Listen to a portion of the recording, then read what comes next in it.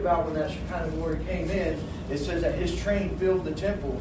And if you know anything about the train that represents on a king, the longer the trail, the longer the train on that, on his cloak basically, the longer that is, the more battles he's had. And the little notches and everything down that train was all the things he took back from the enemy.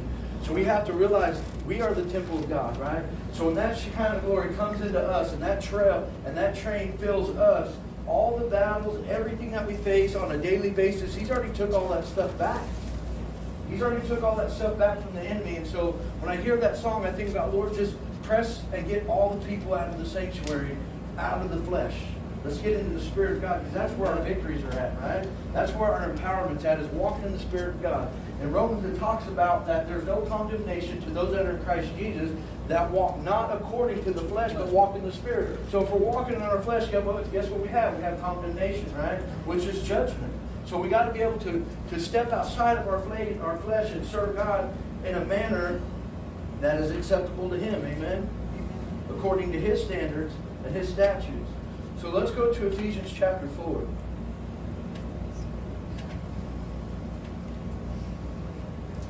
Everybody there? One verse. We'll start at 1.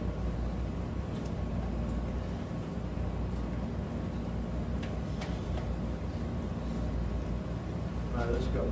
So, Ephesians chapter 4, verse 1, it says, I, therefore, the prisoner of the Lord, beseech you that you walk worthy of your vocation wherewith ye are called. Well, Paul's telling us, listen, when it says walk, there's an effort there. It don't say to sit. Don't sit in your vocation. Don't sit in what God's called you to do. It says to walk. That means we have to be in motion in order to properly serve God the way that He wants and the things that He's given us, right? So Paul's telling us, look, walk worthy of that. You know, we've been called to be holy. The Bible says, be ye holy, for I am holy, right? So that's what we've been called to be, is to walk in that holiness, to walk in that righteousness, and walk in that fulfillment. Wherewith we are called. We have been called, right? So He called us out of that darkness into His marvelous light. And what's good about the way God is and the way that Holy Spirit works is He don't call the qualified people. He qualifies the called people. Because let me tell you, when we've been called from that darkness into His marvelous light, you don't know anything. So of course He's going to have to qualify us, right? And what's great about that is that He gives us everything that we need. If we sit down and take the time, He gives us everything we need to what? To become qualified in the things that He's called us to do. Because why? Because we're going to be led by Him. We're going to be, His Word is a lamp to our feet and a light into our path. So we have everything that we need, that we can walk worthy of the calling in our lives of what we have, right? And I forget exactly where it's at, but it talks about the whole duty of man is to listen to the whole consolation and to be obedient unto God. That's it. It's pretty simple. Paul says, I've received the grace of God to be obedient to the gospel. It's pretty simple in the things that we need to do, but so many people want to make it complicated. With all lowliness and meekness, with long-suffering, forbearing one another in love. That long-suffering, that's being patient for long periods of time. You know, and God has been patient with us. Listen, if we're not walking on water, He's still waiting on us to do it. Amen? Because what He asks us to do, He asks us, He says, if you love me, keep my commandments. And so what He wants us to do, He wants us to reach that level of maturity that we are fully dependent on Him, that we're walking in the ways that He's called us to walk. So He wants us to reach our potential. And let me tell you something, when the Holy Spirit is working in your life, we're not walking in our flesh, and we're serving God, and we're studying His Word and everything, our potential is greater than we could ever imagine. Because if you think about it, the same Spirit that raised Jesus from the grave, we have that same Spirit that dwells in us. When Peter took the crippled man and said, in the name of Jesus, rise up and walk, and he let him go, we have the same Spirit that dwells in us. We have the same ability in that. And imagine how much faith it took for Peter when he said, rise up and walk, and he let him go. That takes a lot of faith. A lot of people say, rise up and walk, and like, maybe just let go a little bit and see if he's going to walk. Peter says he let him go. That takes a lot of faith. That's what we got to be able to realize in our minds, that we have the same capability as all the disciples did, and all the things that you said. When Moses split the Red Sea, we have the capability. We just have to realize we got to be able to tap into that. And how do we tap into that? We get out of our flesh and get into the Spirit of God, and we study His Word. That's how we're able to do that. Amen? Endeavoring to keep the unity of the Spirit in the bond of peace. There is one body and one Spirit, even as you are called, in the hope of your calling. Listen, that calling that we have is to serve God. Just show up and let God be God. That's what we've been called to do, is just to trust Him, to follow Him, to To let Him be our example as we walk. And that hope, like I said, that's not a dead hope. That's an assured expectancy. The hope that we have in Christ Jesus, it's alive. It's not like, well, I hope something's going to come to pass. No, the hope that we have is an assured expectancy. We're going to expect that. If we don't serve God in a way where we anticipate Him to show up in our situations and our struggles, then what are we doing? Where's our anticipation at? Where's our hope at? If we're not anticipating the Holy Spirit and God to move in our behalf, where are we putting our hope at? Endless words that leave our lips. We got to believe the words that are coming out of our mouth and our heart first, right? And when we have those things in our heart, when it leaves our lips, it's leaving in faith. Nothing doubting, nothing wavering. And when it leaves our lips, we should know that, hey, I'm anticipating a return. Whether it's the answer I want or the answer I don't want, I know regardless, God's word's not going to come back void. And the things that I speak, if I believe them in my heart, let them leave with faith from my lips, no matter what, God's in control. Amen.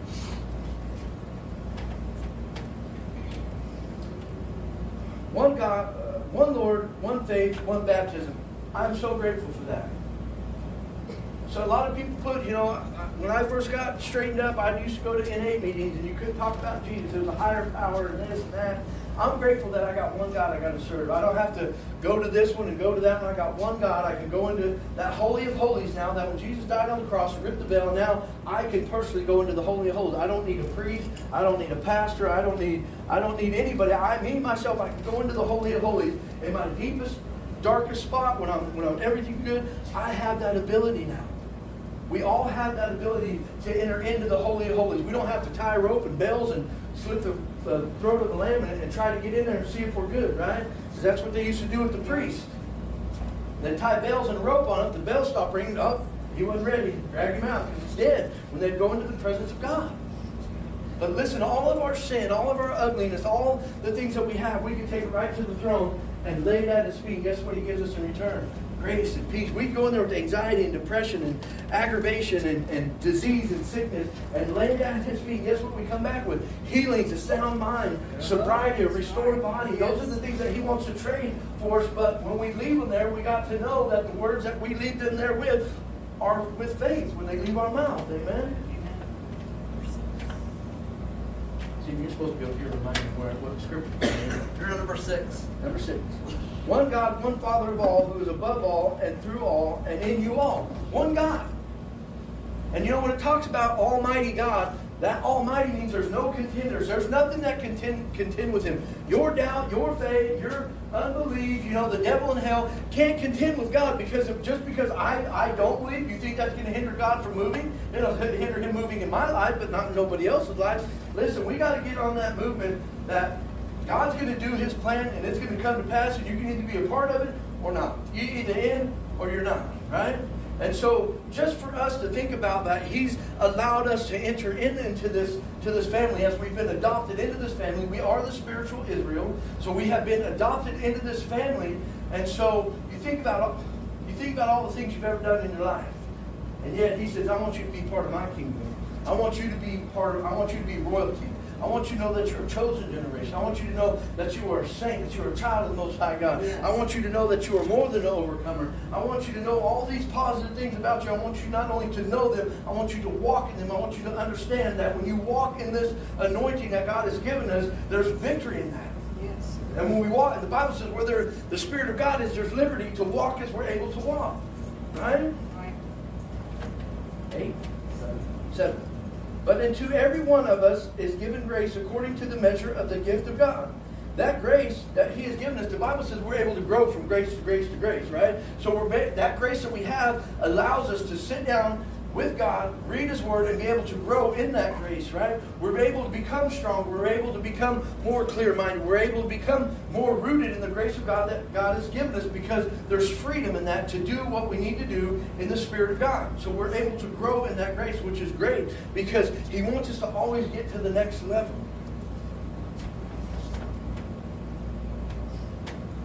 Wherefore He saith, when He ascended up... Wherefore He saith, when He ascended up on high, He led captivity captive and gave gifts unto men. Listen, I'm going to read the next one. now that he ascended, what is it that he also descended first into the lower parts of the earth? A lot of people twist that scripture when it says that he took captivity captive, and they think he went into hell and preached a message and pulled people out of hell. That's not what that's saying. What's the only thing kept Jesus captive? Think about what's the only thing kept him captive? Death and the grave. That's it. And that's when he says he took captivity captive. He took that death in the grave, and now he took that captive. He didn't go into hell like a lot of Catholics will preach that. Hell, he went into hell and he preached the message and delivered all these people out of hell. No, he didn't. The only thing that could keep Jesus captive was death in the grave, and he overcame it. So that captivity that had us all captive, he overcame that. And he took that captivity captive. Right? And so we have to think about that. That's the only two things that could hold him captive. And he took him back. He said, nope, I'm going to hold this captive. No longer is death going to have the power and the grave going to have, or death going to have the sting and the death going to have the power. No more. Right? And so, he that descended is the same also that ascended up far above all heavens, that he might fill all things. He wants to fulfill all things, right? When it talks about also, you think about the Ten Commandments, he said all those, that's a perpetual covenant. That means that is an ongoing covenant. It's going to last forever. And we're part of that. And he said that not a spot, not a tittle, nothing will be taken away from that until all's been fulfilled, right? But he wants to fill every aspect of our life. He wants to fill your heart. He wants to fill, your mind. He wants to fill everything about you. He wants him to be number one. He wants to be number one in your life above everything else. And listen, he wants your relationship with him to be above your wife, above your dad, above your husband, above all these different things. He wants to be number one. The Bible says, seek ye first the kingdom of God and his righteousness. Right? So when we seek him first, everything else is going to be added. All the things that we need are going to be added. And we shared before that, the Word of God and the church is not a handout, it's a hand up. You can hand stuff out, but like when we go do the homeless, if we're just handing food out, we're not ministering to nobody, it's not doing them no good. Physically it is, but mentally if we're not sharing with people and we're not talking to people, and us as believers, if we're not sharing our faith and the things that we have with unbelievers out there, what are we doing? Right? That's not what he's called us to do. In the Great Commission, he says, go out in the highways and the byways and make disciples and make, believers. That's what he's called us to do. And we all have that ability. Every day when you get out of bed and you leave your house, guess what you become? You become that ambassador. You become a minister of reconciliation. That ministry that we have is to reconcile people back to God. What are we doing with it? Right?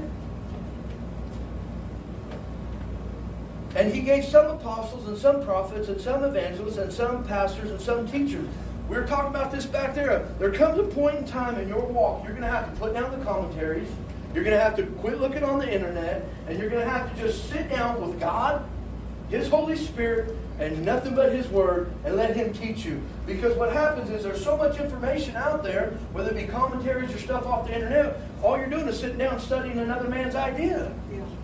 Right? And it comes to a point where the Bible says, let no man teach you but the Holy Spirit. Right? So there comes a point in time that we have to set that stuff down. I'm not saying set it down permanently, but there has to take a time where we set that down and we sit down on God's Word. So if we have to believe that God is able, through his Holy Spirit, to teach us the deep things of God. Right? And the deep things of God are in his Word, not in commentary, not in another man's belief, not on different things that we look on the internet. There's good information out there, but in order to reach the fullness that God wants us to do, we got to be studying this book. There's some good commentaries out there, and there's some that are way out in left field. So if we're rooted and we're studying this, we'll recognize that. We'll see that like, hey, that's not what God's Word says, right? That's not the way that I understand God's Word to be. So we need to get to a point where we just sit down with God the Father, God the Son, God the Holy Spirit, and just sit down and study his Word. Amen? Because it talks about that God's children will perish because of what? A lack of understanding, right? And there's sometimes we're ignorant of things, right? We don't understand God's Word or we haven't read it. But the Bible says in Acts that God will wink at our ignorance. But he's only going to do that for a moment. Once you've read something and God's revealed something to you, now you're accountable to that. What are you going to do with it? Right?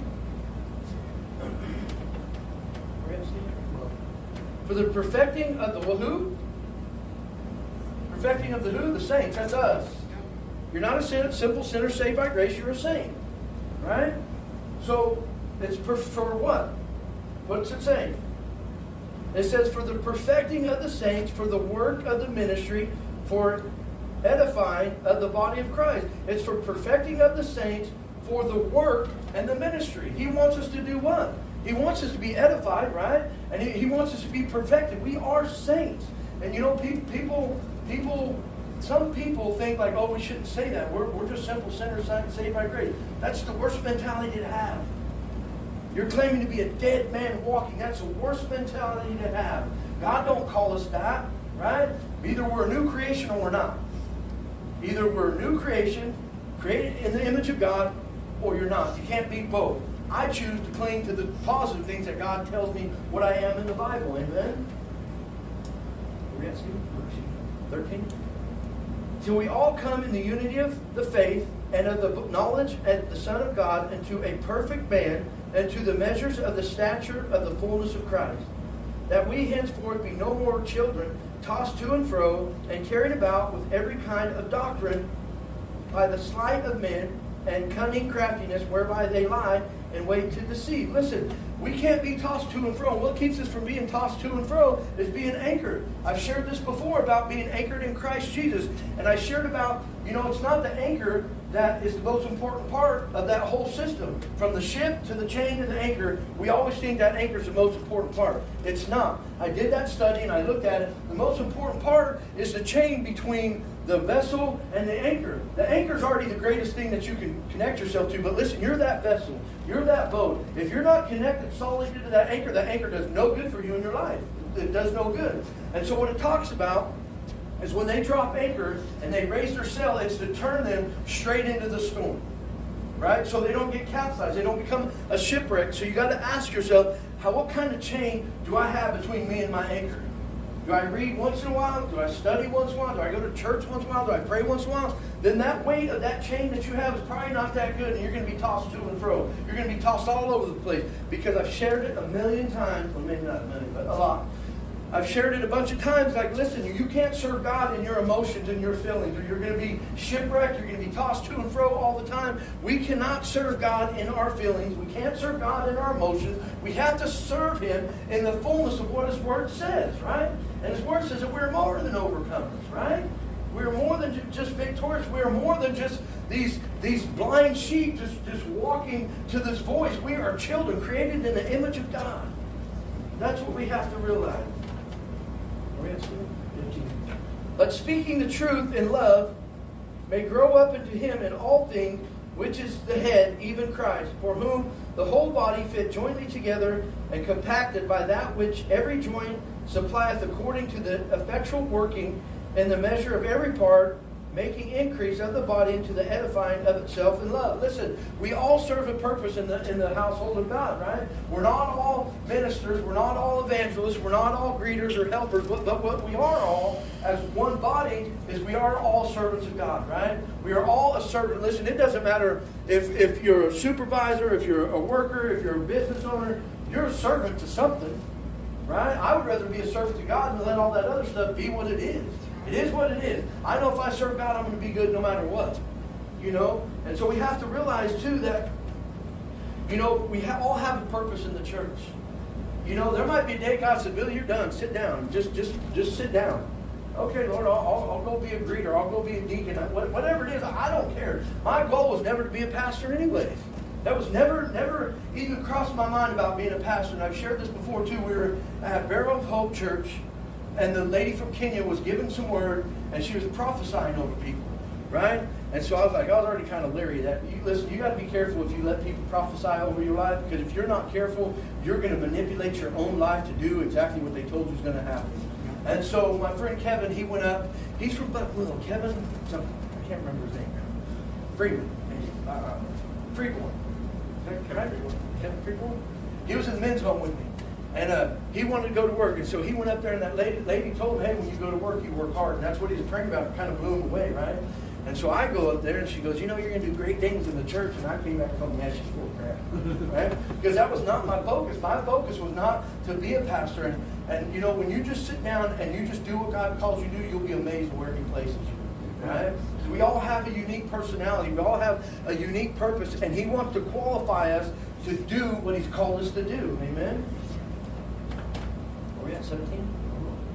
This I say therefore, and testify in the Lord, that he henceforth walk not as other Gentiles walk in the vanity of their mind. Listen, we're not all that in a bag of chips, right? We all have flaws. We all have things we have to work on, but we can't walk in that vanity, right? Listen, we're all just servants. Jesus, He said, I didn't come here to serve, to be served. I came here to serve, right?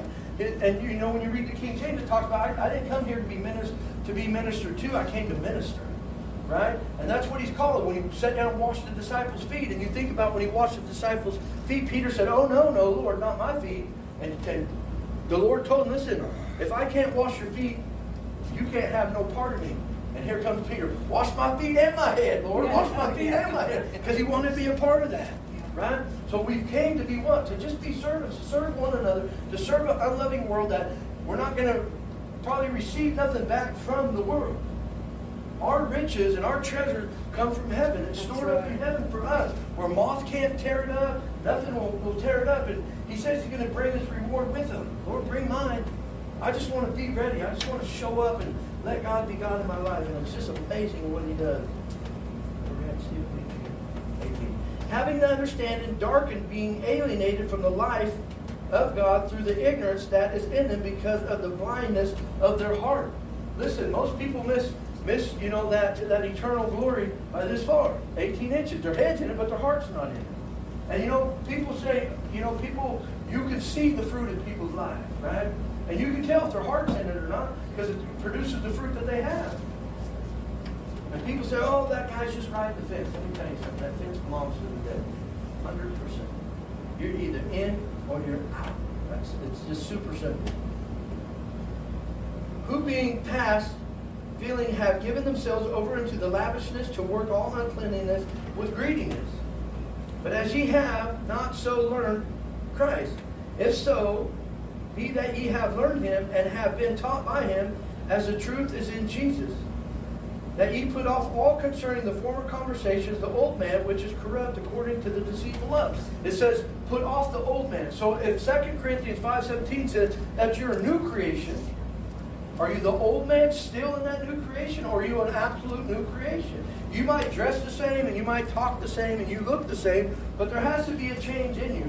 It doesn't mean that you're not going to make mistakes, but there has to be a newness, a new mindset, a new way to think and approach things in your life. Or maybe you're not really a new creation. You took this fictitious name and says, hi, I'm a Christian, but there hasn't been no life change. There has to be a change in your life if you're a new creation. And you should be able to look in the mirror and look at your life in the last however long you've been serving. Lord, there has to be a change in your mentality, in the way that you talk, in the way that you address things, right? There has to be that change in your life. 23. And be renewed in the spirit of your mind. Amen. Thank you, Jesus. And that ye put on the new man, you have to put him on. Here's the grace, here's the ability. People say, well, you didn't do nothing to receive grace. Yeah, you absolutely did. You have to accept it. You know, that grace of God it's a gift from God, but you still have to accept that grace, right? You have to choose to put that on. You have to choose to do what God has called you to do in that grace, you know? And we are saved by grace by faith, not of works, lest any man should boast. But we have to make the choice, I'm going to accept this gift. I'm not going to squander this gift. I'm not going to cast this gift under my feet. What I'm going to do is cherish this gift that God has given me that allows me to be a new creation. I was a bad drug addict for a long time, and God gave me this grace. Here you go.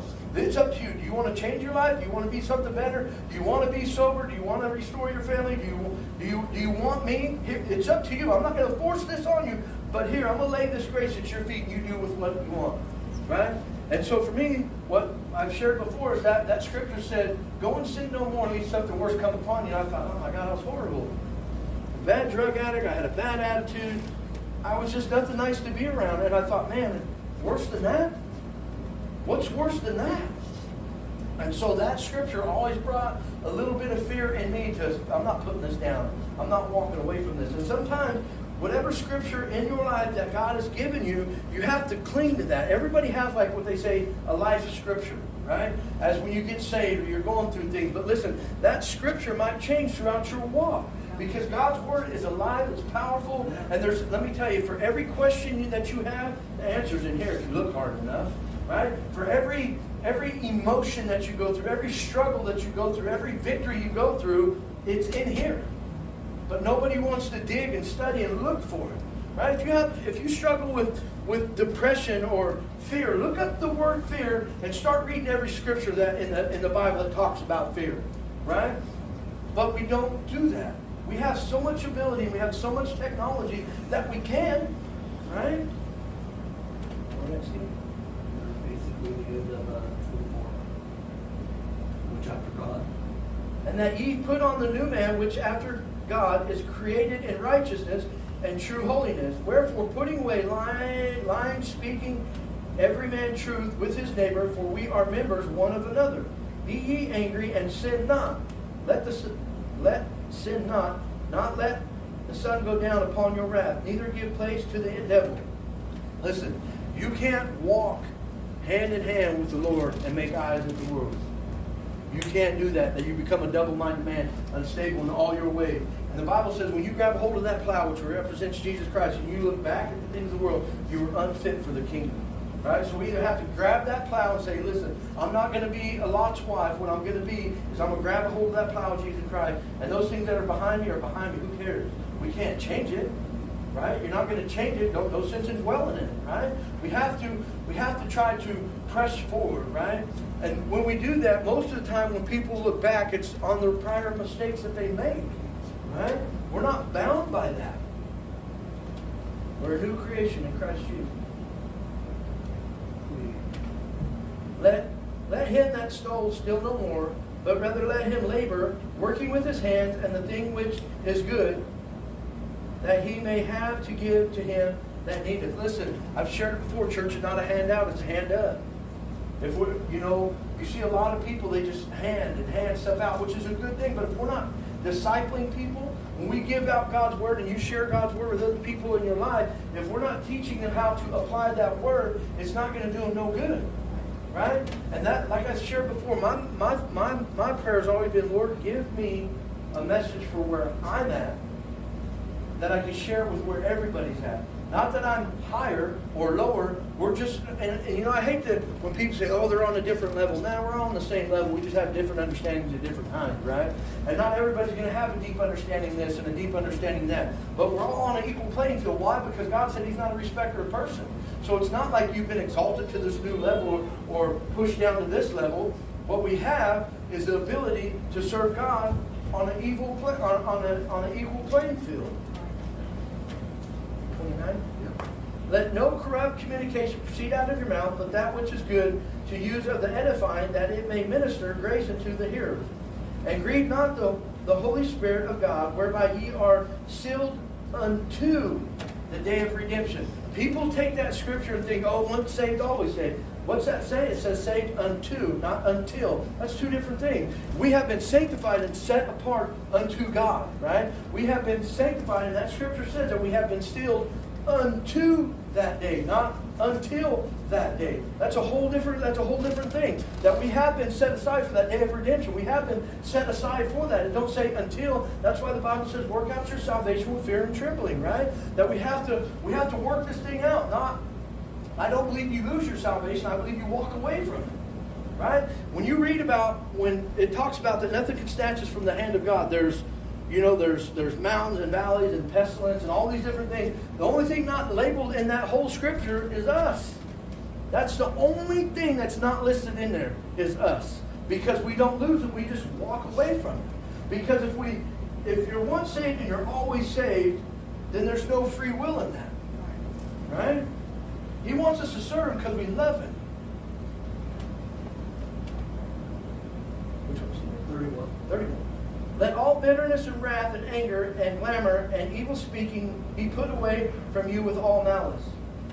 And be ye kind one to another, tenderhearted, forgiving one another, even as God for Christ's sake hath forgiven you. He didn't forgive him for His sake. He forgave him for Christ. Jesus went to the cross. Listen, you know there's no power when Jesus died on that cross. There's no power in that. There's no power in that. The power comes from the resurrection from the grave. There's been many prophets, many so-called gods die. There's no power in that. The power is him coming out of the grave. That's where the power's at. We are the only religion that is different where our Savior has been resurrected, right? So there's no power in him dying on that cross. If he would have died on that cross and never rose from the grave, guess what? We'd still be like we are. But he took that captivity captive. He took death in the grave captive and says, no longer will you have dominion over my people. Right? And so now, it's appointed all men die, but then we get to live forever. Right? If we walk as we are to walk and we're doing the things that we got, he's going to allow us to take off that corruption, put on incorruption. He's going to allow us to take off this mortality that we have and put on immortality. Never once in the scriptures do you read where he gives an unbeliever mortality. Right? That's a gift for us. As we walk, he said, to those that overcome, I'll grant to them to be a pillar in my Father's house. How many people want to be a pillar? I want to be a pillar in my Father's house, right? If you think about a pillar, that is a very structural thing that upholds the whole thing. I want to be a pillar. I want to be a pillar in my Father's house. And the only way that I can do that, according to Scripture, is for me to endure and overcome. And how do I overcome? By the blood of the Lamb and the word of my testimony. Amen. Amen. Thank you. Amen.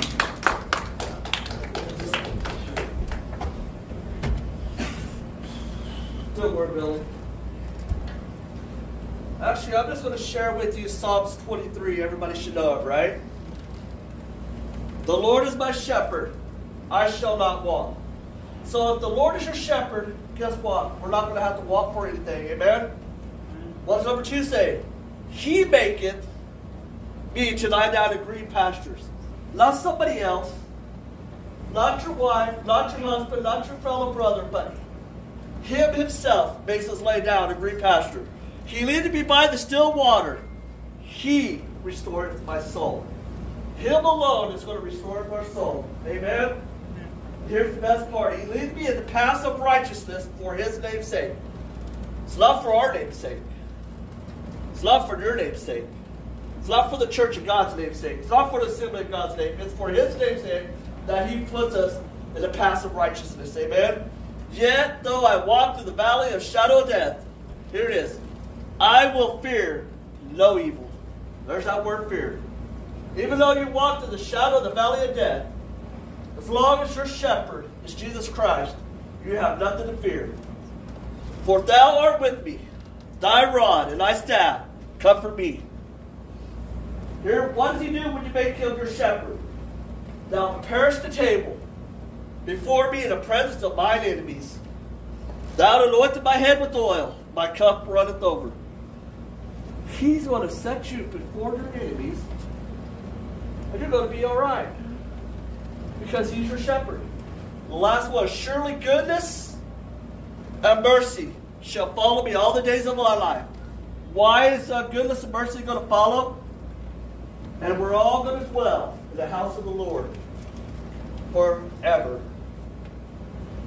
But to dwell in his house, that shepherd has to be Jesus Christ, your Lord and Savior. That was just a little bit that he